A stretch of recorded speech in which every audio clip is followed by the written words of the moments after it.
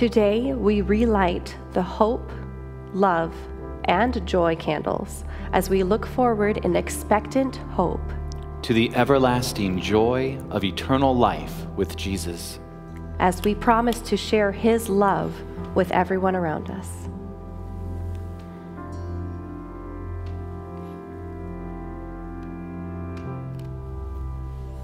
The world is madness.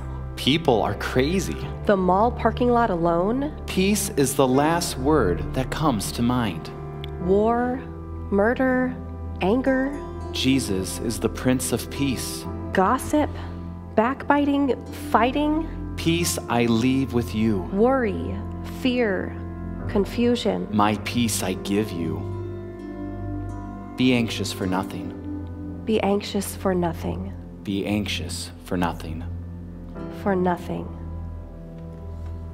Today, we light the peace candle because we remember that our peace is found in Jesus and the Holy Spirit who dwells in the hearts of those who trust Him.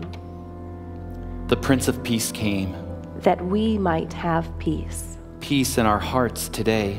And peace in the world one day. One day, there will be no end to His government or peace. In the meantime, we can each be filled with His peace in our hearts. If we just ask. Be anxious for nothing. But in everything, by prayer and supplication, let your requests be made known to God. Tell God what you're thinking. Tell Him what you're worried about. Give it all up to Him. In prayer.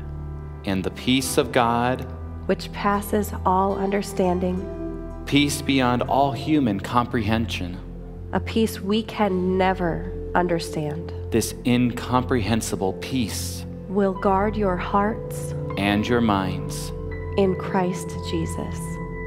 Peace. Peace. Amen.